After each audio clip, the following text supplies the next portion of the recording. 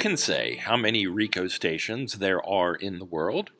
10,000? 100,000? And most of them look like this.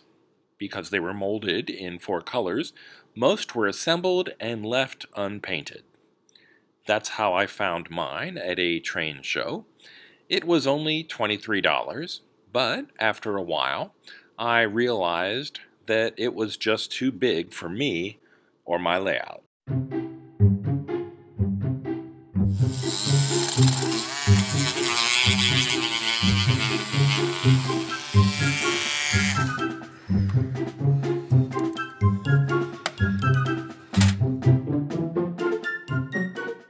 In an earlier video, I showed how I took it apart and shortened the length. That actually went pretty smoothly, and if I ever buy another Rico station that's unassembled, I'll make it smaller in the same way.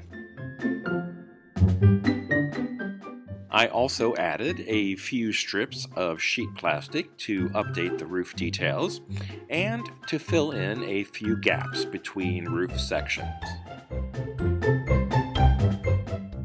A loading platform was added from a spare kit.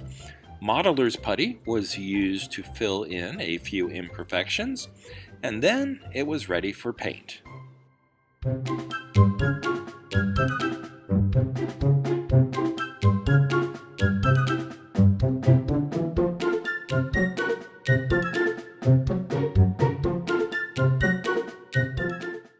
Now that the gaps in the roof have been filled, I'll paint the inside of the building in flat black.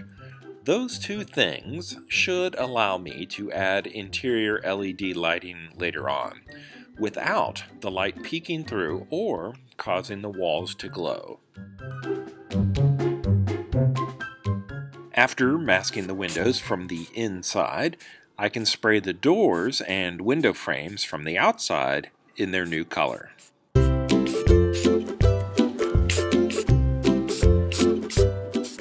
My Rico station is missing one of the 4 brackets that support the roof. At first, I was happy with just the one side having 2. But then, later on, I realized how easy it would be to make a replacement.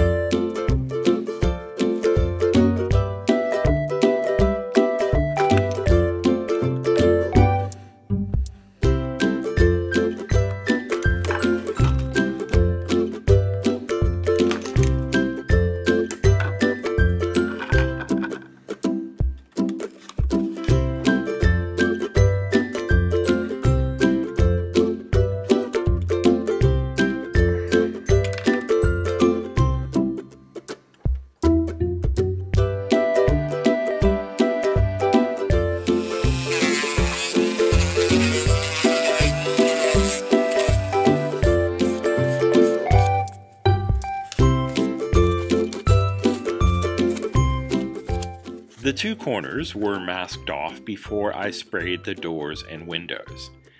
I guess I knew that I'd be making a replacement bracket, and leaving the 2 ends unpainted would allow for cementing the missing pieces. My station was originally going to have gray siding and white window frames for a nautical New England sort of look. But then the white paint just started to look so good on everything. I even debated doing the roof in white to give the whole building an architectural model kind of vibe. It would look awesome by itself, but it wouldn't match the new trend towards realism with my layout.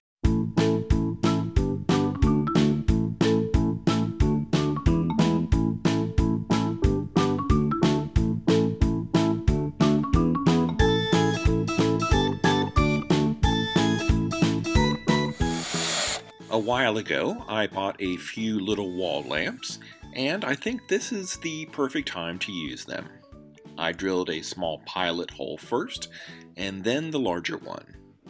When I'm finished with painting, there's a tiny threaded nut that goes on from the inside, which will hold it in the right position.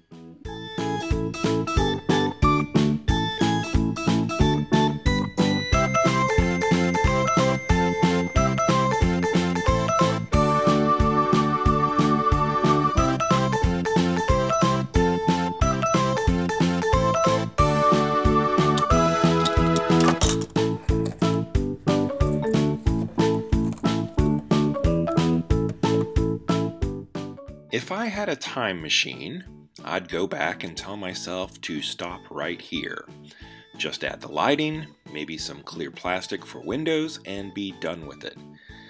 But I don't have a time machine, so in the next video, you'll get to see how I weathered this plastic model with dry brushing and diluted black washes that were supposed to bring out details and add character.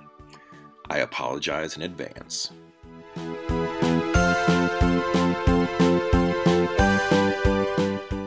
So until next time, this has been Bob's Workshop. Take care.